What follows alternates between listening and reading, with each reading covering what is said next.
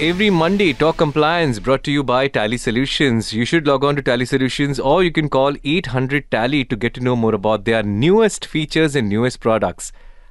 Right now, हमारे साथ CA Shailesh Kumar, he's the director of tax services. We will give you more information. Now, he's presently working as a tax director with PKF UAE. He leads the tax team of PKF UAE. He's a chartered accountant and member of ICAI. He has more than 16 years of post-qualification experience in taxation. He's worked previously with EY India and Nangia and Company LLP. He has rich experience of advising multinational companies on various domestic corporate tax issues and tax implications of cross-border transactions, international tax issues, including taxation of offshore and onshore supplies, and many more. Welcome to the show, CA Shailesh. A pleasure to speak to you. Good morning. Thank you so much. I would like to first thank the Talk 100.3 FM and Tally Solutions for inviting me on this show. And it's really a privilege for me to talk on some of the common challenges being faced by the corporates in the UAE after introduction of this UAE corporate tax law. So, सबसे पहले we would love to know the top challenge. What is the top challenge people are facing right now? Okay, how do we register for it? How do we prepare the books we've never prepared? I'm sure there are many. Yeah. So as you know, Tally is our partner. So one of the first challenge, it actually comes to my mind. And in fact, it is the biggest challenge which is being faced by the corporates is the accounting. So the UAE has a unique business model where there are many companies within the same group, but they do not prepare separate books of accounts for each company. So they consolidate their financial statements on a group level. The bank's financing, everything is happening on the group level. But the UAE corporate tax law provides a very stringent condition for grouping. And if you don't follow those stringent conditions, you cannot form a tax group for corporate tax purpose, which in many of the situations is practically impossible to follow, right, in their fact pattern. So that means that they have to segregate their financial statements, they have to prepare separate books of accounts, they have to file separate tax return, and that is coming out to be one of the major challenges for the taxpayers, for the companies here in the UAE. Specifically, talking about Tally, when I spoke to them, so they have one unique solution where they say that a group can take a single license and they can manage all their accounting for their entire group within the same single license, and they can prepare the consolidated financial statements also for the group and also the standalone financial statements. So that is some solution the groups and the businesses, taxpayers, they will have to find out in order to prepare segregated financial statements. When they are having the shared common expenses, they have to do a proper allocation of those expenses. So there are so many aspects of that, and this accounting, I feel, is the biggest challenge for the taxpayers. So, considering all the challenges that you have actually mentioned, what are the challenges being faced by corporates now if they wish to register and subject to corporate tax as a tax group? First challenge is that, if they want to register as a tax group, there has to be one parent company. So, and that parent company should hold minimum 95% shares directly or indirectly in the subsidiary companies. Now, think about a UAE situation where there is a group, but all the group companies are held by individual shareholders. So there is no parent subsidiary relationship, right? So this is the biggest challenge. So they have to change all the shareholding. In some of the cases, there are local sponsors which are involved. So they will have to talk to the local sponsors to, to comply with this 95% condition. So this requires a lot of restructuring within the corporate structure, and which I feel that, it takes time. You have to talk to the people, you have to talk to the sponsors. Implementing this structure, it is going to take time. So that's where, it is one of the top challenges for the UAE corporates. Right. Now, when we talk about tax grouping or group of companies, we're talking about a turnover of, let's say, 10 million and above. We're talking about big multinationals. Or no, it could also be small businesses also. It could also be a small business also, because as I said, if almost every taxpayer in the UAE is operating in a group. Right.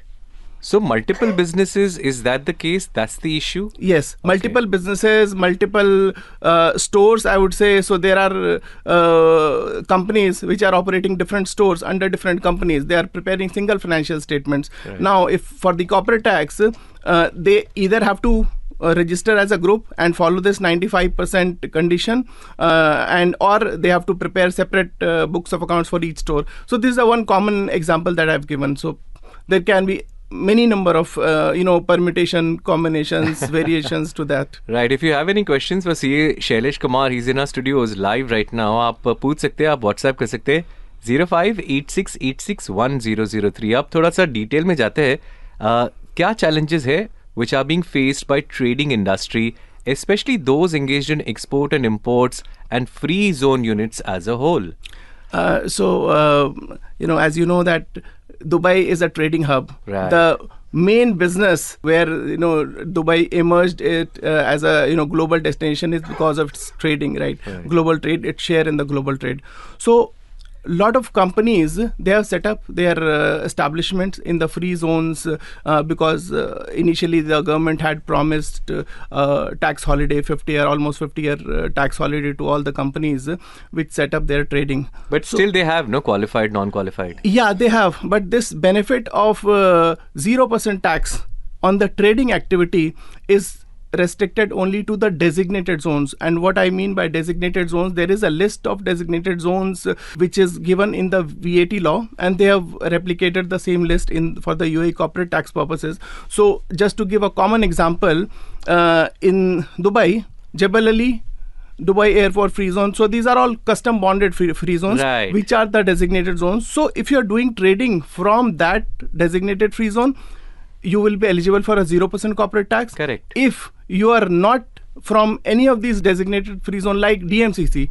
DMCC is a common free zone where a lot of traders are present, okay, but DMCC is not a designated zone. So one of the major concerns for the DMCC companies is whether they will be eligible for a 0% corporate tax rate or not. Presently, as the law it stands today, right, it will not be. It will not, right? Because there is some part of the business which is also overlapping with the mainland business as well. Yeah, so mainland business is one aspect, but apart from that, mainland also, a DMCC company, even if it is doing only exports or selling to the mainland, they will not be eligible to 0% because it's corporate non-designated. Because it's non-designated. So that is one aspect.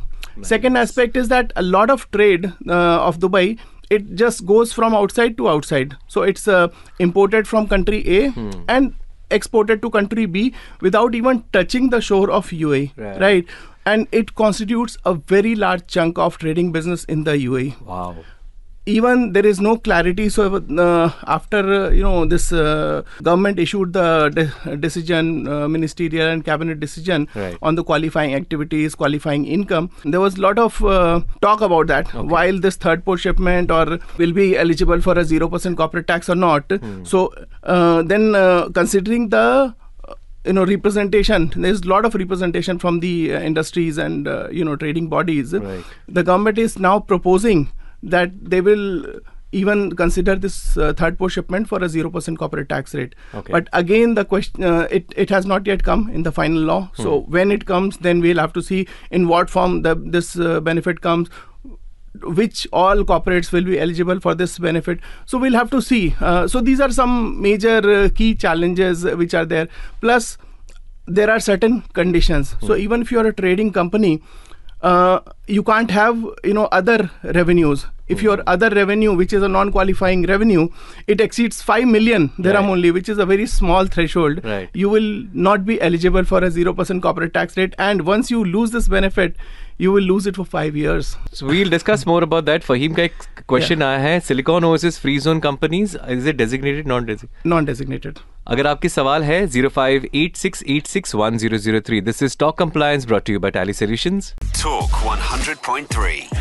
Daybreak आप सुन रहे हैं. Your questions on 0586861003. This is Talk Compliance brought to you by Tally Solutions. CA Shailesh Kumar हमारे साथ and we've been discussing the top corporate challenges. In fact, challenges regarding corporate tax, not corporate challenges. There are too many corporate challenges, starting with the increment of some salaries. Which we don't want to get into.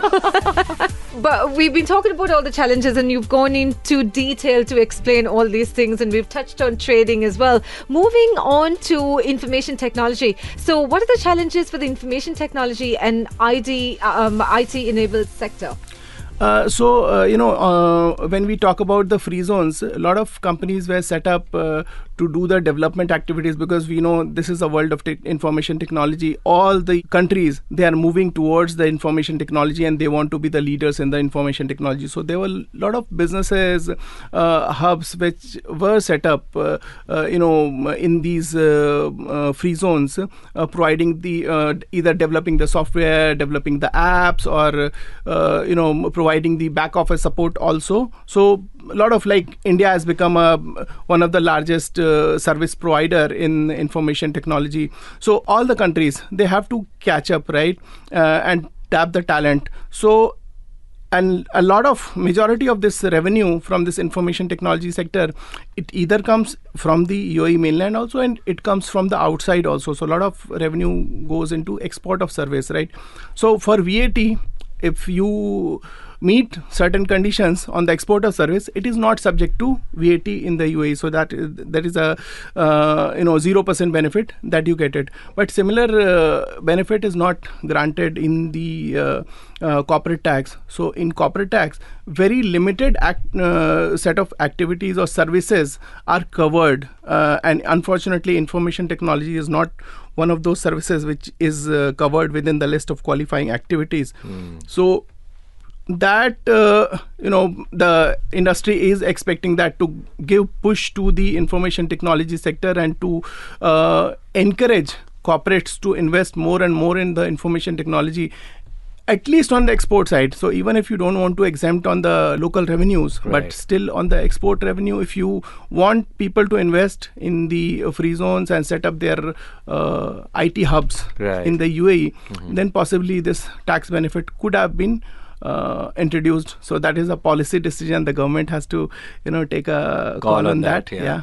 But also we see that, there are so many small companies as well who offer these IT services. Again, the threshold is 375,000. So there are two aspects. One, 375,000 is the threshold for the profit, which is available to every company. So if you are earning profit up to 375,000 dirhams in a year, you are not subject to any corporate tax. It's a 0% rate on profits up to 375,000. But still you have to register for the corporate tax. You have to make the compliances. You have to file the tax returns. If there are any related party transactions, you have to comply with the transfer pricing also. That is one aspect. Right. Second is a small business relief, which is given to the small taxpayers. So if there is a company which is having a total turnover up to 83 million, then a benefit for 3 years. Presently, the government is giving this benefit till 2026, till the 31st December 2026, so that you can choose, to a lesser compliance. So of course, those companies will also have to register for the corporate tax, because unless you register for the corporate tax, you will not know. Even the government, you will not know. The government will also not know. But there will be lesser compliance. So the government has notified the compliance forms either for the normal taxpayer or for these small taxpayers. So we are yet to see what kind of compliances are required. So like again, I'm referring to India because it's a common. Many people would understand that in India also, for the small taxpayers, they introduce very simple forms, 2-pager IT return forms, where the income that doesn't cross a threshold. So similar to that, they can prescribe a very small, simple compliance form. But do we see a huge sector for IT-enabled services sector? I mean, is it a huge sector in UAE? I would say, of course, trading is a huge sector, construction is a huge sector, but IT was something, which was coming up, which, people are investing. So we have, many businesses, many corporates, which are investing into IT, and they have set up their offices in the IT sector, and which are having this concern. It is still quite new, isn't it? It is new, but this world is of information technology. Right. Absolutely. Yeah. Now, moving on to the service industry as a whole, what challenges are they facing, and especially the ones who are operating through free zones? Yeah. So as I mentioned that, there are a very limited set of activities in the service industry which are covered for the 0% tax benefit. So one such activity is the headquarter services provided to the related parties, treasury and finance services provided to the related parties. Shipping is covered, then logistics services are covered, aircraft leasing and financing is covered.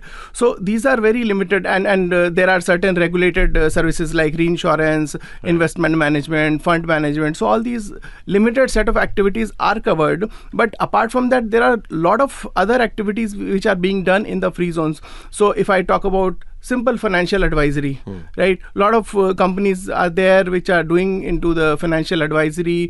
There are credit rating agencies. So if I talk specifically about DIFC also, DIFC is full of such companies which are into the financial services. So, but very limited activities are covered within that.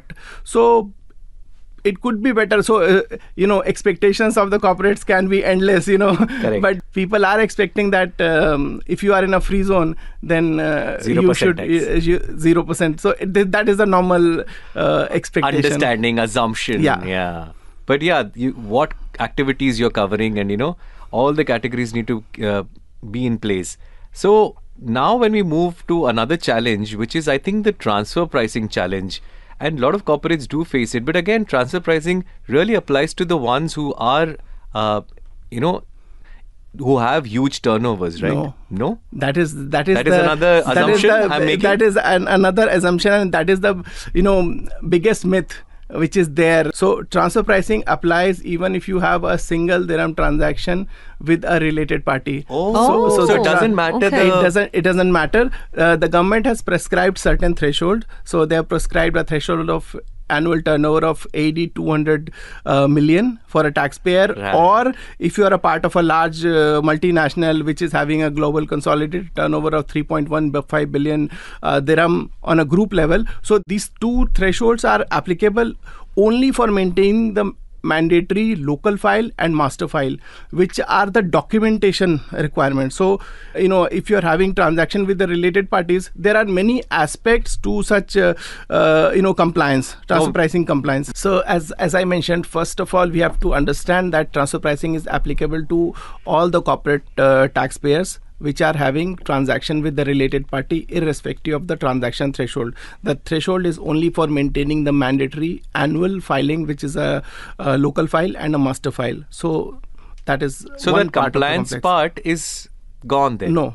Compliance part still remains. Yes, there is first compliance is that transfer pricing disclosure form, which is a simple disclosure form wherein you give a list of your related parties, where you give a list of your related party transactions with the value, and you give a declaration that all your transactions with your related parties are at arm's length. So this is the normal disclosure form which is there in all the jurisdictions. In UAE, we are yet to see how it will this look will be like, implemented. how it will look like, a disclosure form. So this is the basic transfer pricing compliance which every taxpayer has to do, unless the government comes up with some threshold on that also. No threshold has been given as of now, right? So this disclosure form will be there. Your responsibility as a taxpayer to maintain arm's length pricing with all your related party is irrespective of any transaction threshold. So this is a basic responsibility. Like as a taxpayer, you have a responsibility to discharge your tax liability correctly, to calculate it correctly, and pay tax honestly at 9% on that. So this is your responsibility. Right. So on a transfer pricing aspect also, this is your responsibility to disclose all your related party transactions and also declare that all is at arm's length. Right. For example, एक situation देते हैं. For example, I have a restaurant and I'm running my business, and then the suppliers of the raw materials of the vegetables is my sister. For example, she has a company. This is where the transfer pricing.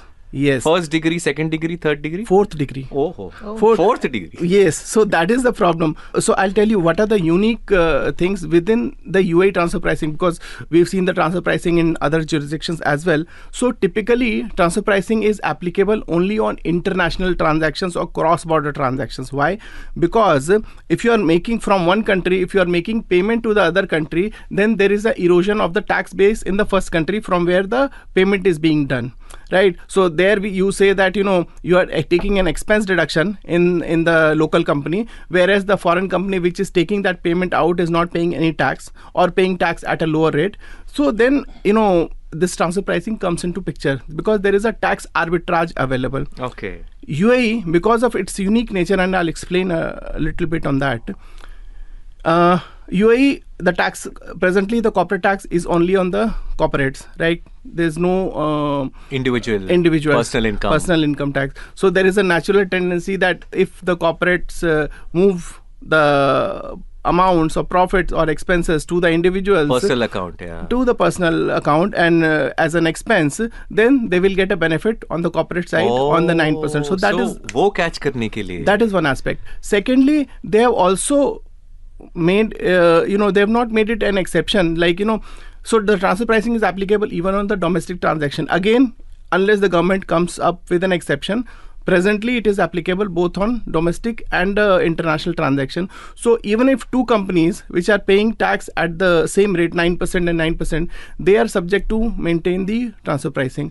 That is one aspect which is not there generally in the other jurisdictions, but this is a big compliance matter. So, as a professional, right, what I can suggest, and of course the government has, they have to consider the policy decisions on their own, right, but they can restrict the transfer pricing only on transactions, say between the free zone and a mainland, wherein the free zone is enjoying the 0% tax benefit and the mainland is paying 9%. There is clearly a tax arbitrage available, so therefore it should be subject to transfer pricing.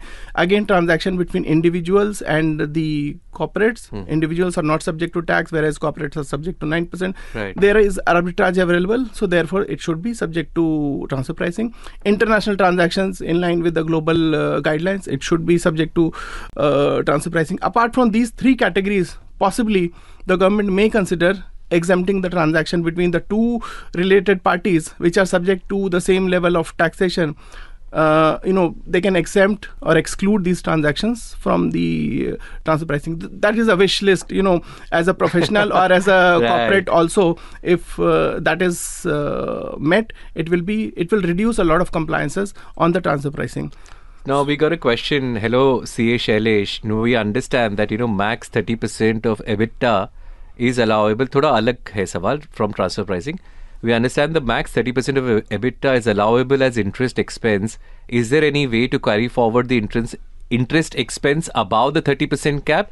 If yes, then for how many years? Yes, so it is possible and you can carry forward. So if there is an interest disallowance because of this exclusion, because of this limit of 30% of EBITDA, you can carry it forward to the next 10 years. Oh, wow. And also there is one more aspect to it, that government has to provide relief to the small taxpayers. They say that if your interest expense is not exceeding a threshold of 12 million, and this is a big threshold, 12 million AD, then this 30% cap will not apply. So this is also one aspect which needs to be considered. So Ushir, आपका ये सवाल और उसका answer आपको मिल गया है कि yes, you can carry forward for the next 10 years. आपके सवाल आप भेज सकते हैं on 0586861003. This is Talk Compliance brought to you by Tally Solutions and CA Shailesh Kumar हमारे साथ. Stay tuned. Talk 100.3. Talk Compliance brought to you by Tally Solutions. CA Shailesh Kumar हमारे studio में. आपके सवाल आप भेज सकते हैं on 0586861003. We're talking about the top challenges of corporate tax, and in different aspects of it we are discussing. We discussed about trading, we discussed about free zone, we discussed about transfer pricing, and I think we were continuing on the part, right, about transfer pricing. So huge topic, yeah. We can go on for an hour, I think, with transfer pricing. Transfer pricing can have one full hour session. Right. So transfer pricing, as I mentioned, first on the compliances, what all will be the compliances in terms of the disclosure form, local file, master file. So all those will be there. But apart from the compliances, you have to look at the transaction, each transaction level also, what all transactions will be subject to the transfer pricing. So one common transaction is the salary paid to your director or shareholder. Remuneration. Oh, that's a big aspect. Yes. And they say, first of all, those directors, shareholders should be working for the company. So it should be incurred for the purpose of business. And secondly, it should be at the market price. Now, what is a market price? That is a big challenge. Correct. And the market price will change from company to company, industry to industry, right? Depending on the turnover, depending on the profitability, because there is no benchmark, right? Even for the salary, forget about the relationship. From company to company, it varies changes a lot. for a same position, for a same individual. It changes depending on the size of business the company is doing. Correct. So it is, how do you find out a market price or a benchmark? So there are ways, as professionals, we have been trying to find out to benchmark the salaries. But again, it's a big question. Big task, yeah. Big task. Because so many factors come into effect when that happens, isn't it? The experience, educational, capabilities, where you're coming from. But even if you are giving more than the market price, you have got enough good reasons why you're doing it, right? Correct. Will that be counted as good reason? So I'll tell you, a lot of businesses in the UAE, so they were established 30 years, 40 years back, right? And the people who built this business, if you talk about their educational qualification, it was not much at that point in time because it was not required. What they did, they took on the entrepreneurial journey at that point in time where nobody was willing to. And they created a space in the market. They created their own business model. They created their own IP, right? So all these things you cannot just measure in terms of, you can't quantify, right?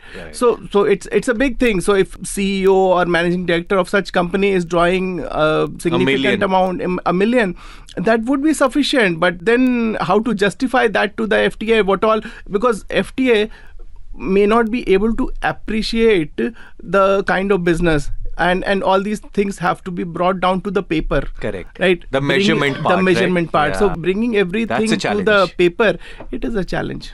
Interesting. आपके पास अगर सवाल है तो do let us know. We've got another 20 minutes with CA Shailesh Kumar. Right now on Talk 100.3, you can send us a WhatsApp 0586861003. This is Talk Compliance, brought to you by Tally Solutions. Talk 100.3. Talk Compliance brought to you by Tally Solutions. CA Shailesh Kumar हमारे साथ है. Sir, सबसे पहले तो thank you very much. The way you're explaining, it is really very amazing. easy. It's fantastic. Yes. So easy for even someone like me to understand. Yeah, so what have you understood? Let's do it. A lot, Vivek. Now let's move to offshore companies. The concerns for offshore companies, for example, Jebel Ali offshore companies or Ras Al Khaimah offshore companies, what challenges are they facing? So first of all, status of an offshore company, because when the offshore companies were promoted, they were supposed to be outside of the UAE. That's where this term offshore jurisdiction. So the first question, whether they are subject to the UAE corporate tax or not. On the reading of the law, it seems that yes, they will be subject to the UAE corporate tax law because they are a legal person, juridical person, incorporated in accordance with a law of the UAE, which is the definition under the law, right? So going by that definition, offshore companies are subject to the UAE corporate tax. But then comes the second question, whether they are the mainland company or they are a free zone company, because most of these offshore companies, like if we talk about Jebel Ali also, so Jebel Ali is a free zone, right? So a natural question or natural feeling which comes that, okay, it should also be a part of the free zone only. But if they are part of the free zone, then there are certain other conditions like maintaining the substance requirement. Correct. So if you want to claim the 0% tax benefit in a free zone, you need to have a substance. Offshore companies typically, they don't have substance because they don't have visas for their employees. They can't have, right? They don't have bank accounts in the UAE. So essentially, those are all companies which are holding investments, holding properties. They are also doing some overseas businesses, but there is a big question mark on the status of the offshore companies, how they will be treated for the UAE corporate tax purposes. So that clarity is still going to come, or it's already there? Further clarity is required. Yeah. Okay. So we cannot not let you go without talking about real estate, because Dubai real estate is absolutely booming at the moment. We are talking about all the advantages of buying property and so on, and subletting and all that we've been covering throughout the show. What would be some of the challenges that the Dubai real estate sector is facing? Indeed. So real estate, as you mentioned, Sharon, it's a big sector for the UAE.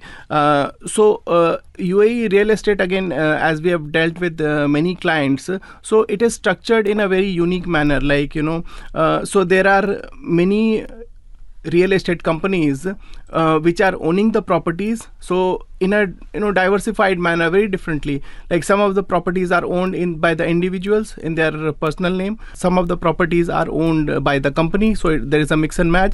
Some rental goes directly to the owner's account. Some rentals go to the company account. There is some written arrangement. Sometimes there is no written arrangement between the property management company and the owner. There is all mix and match which is happening. I'm talking purely in terms of accounting, in terms of so when we go to the compliance side, we have to be so there are few aspects which need to be considered. Right. First of all, the government has said that real estate income earned by an individual will not be subject to the corporate tax, which is a big relief to the taxpayers here, because a lot of individuals own these properties. But when we come to the corporate structure, when we have this mix and match situation, what will be an appropriate structure for a corporate, whether they should hold the properties in the individual name, whether they should hold the properties in the company name, what should be the back-to-back arrangement between the individual property owner and the company, which is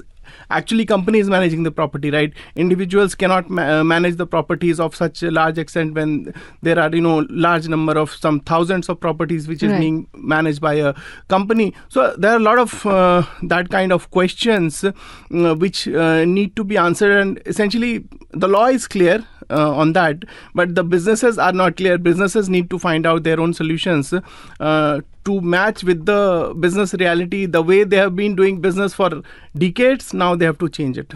So just to clarify, what you mentioned is individuals, they're not taxed on their rental returns or capital gains, if they buy, sell, nothing. Right, yes. Commissions and so on. But if the property is under a company, is that still a grey area, or no, do they? That is subject to corporate tax. Right, that is subject to corporate tax. Done. So any properties under your company name is subject to corporate tax. Right. Yes. So whenever you buy some 10 properties now, put it on my name. On my name. I mean your name, sorry. We got a question from Pankaj. Now, we were talking about the substance part of the offshore company. So bringing you back to that question now, if offshore does not have substance, does it mean all offshore companies are involved in tax avoidance, or as we wait? It is not about tax avoidance, but simply they will have to comply with the UAE corporate tax. They will have to prepare their books of accounts, tax return, and whatever taxable profit they earn, they will have to pay tax 9% on the profits. So tax avoidance nahi hoga. Pankaj, thank you very much for your question.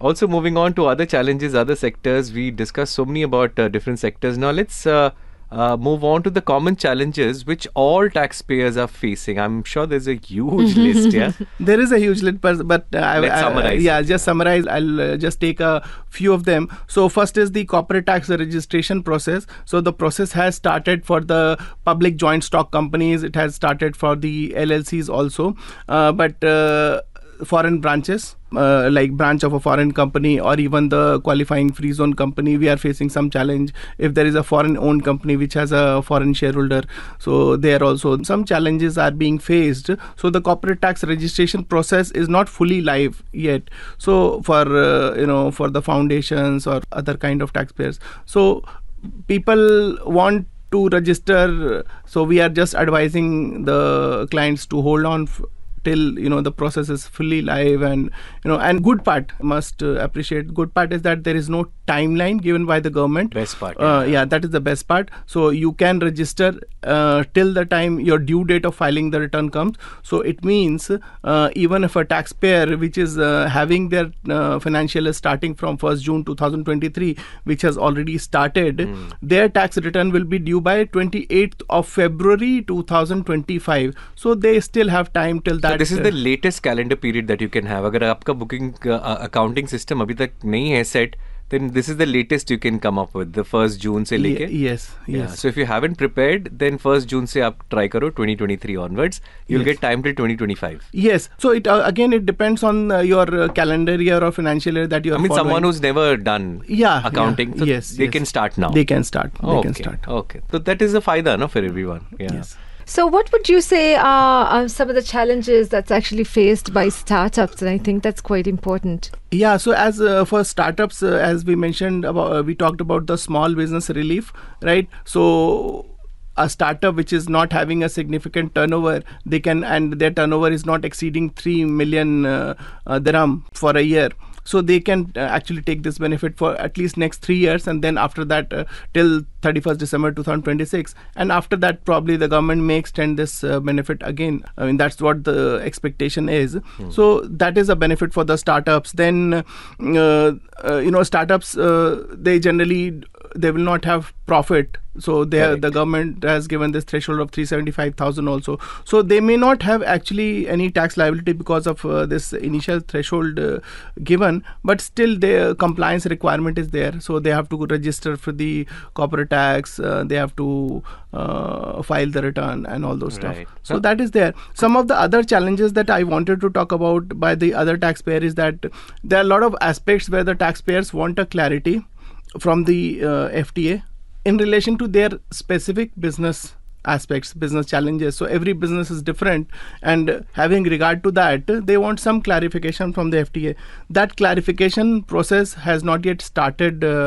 So why this clarification process is important? Because some of the businesses, they want to structure or restructure their transactions or business, and if they have a clarity on such, then it will ease their decision making. So that is one aspect.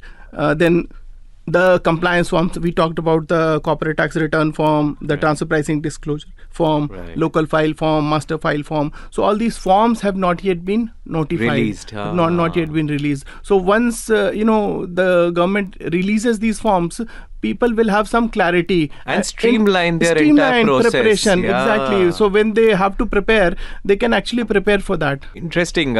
We have got another 7 minutes with the CA Shailesh Kumar. Agar aapke paas sawal, do let us know. 0586861003. This is Talk Compliance, brought to you by Tally Solutions. Log on kijiye tallysolutions.com, or you can always call them 800-TALLY. Talk 100.3.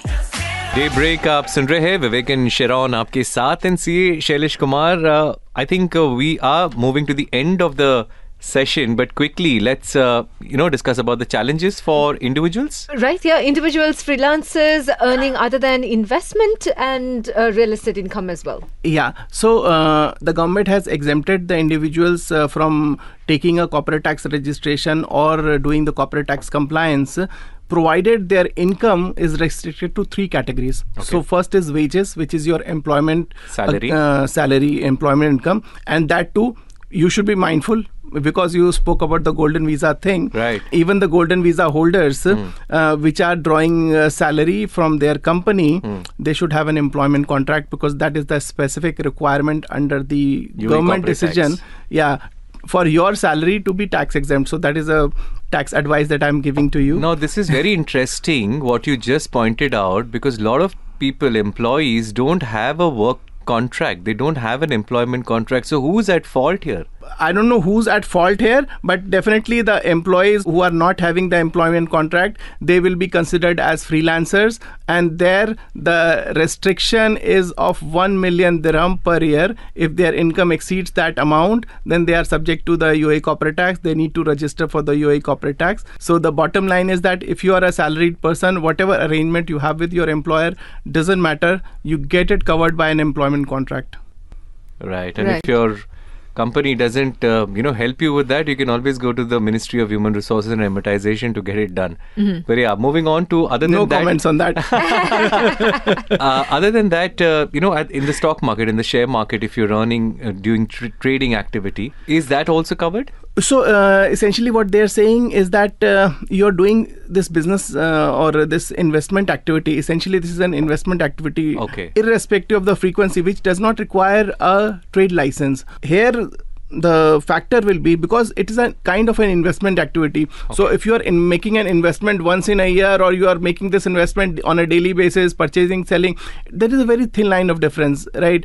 But there is a threshold for that also, is it? Or so because what we've noticed is a lot of people from India, from other parts of the world, they come here and they are, indulging in trading activities and also encouraging everyone to get it. Chhod do apni naukri aur start trading. And we get a lot of phone calls also. Correct. Aapne invest kiya ki nahi Amazon ke share? I agree. So there is actually, it is a thin line of difference as of now, considering the definition of the investment income which is provided by the government. It seems that if individuals are doing that, they will not be covered. But we don't know if something further clarity comes on that. We'll need to see. Right. But if you are not required to take a trade license for doing such kind of activity, and this is purchasing, selling of investments, shares, securities and all, it should possibly be not covered. That you can do, but essentially it's again individual you are doing. Individual. So that's why we are all talking about individuals. Right. Yeah. So the last point. Right, yeah. So we're talking about challenges from this time we started. But just to end things off, what are the challenges to the UAE entities forming part of the MNE group getting impacted by the BEPS Pillar 2 regimes? So this is one last bit which, the entire world is waiting, because this corporate tax in the UAE was introduced also as fallout or as a result of the Pillar 2 framework, which was signed by more than 143 countries around that. UAE was part of that, and there all these countries, they agreed that there should be a global minimum rate of tax.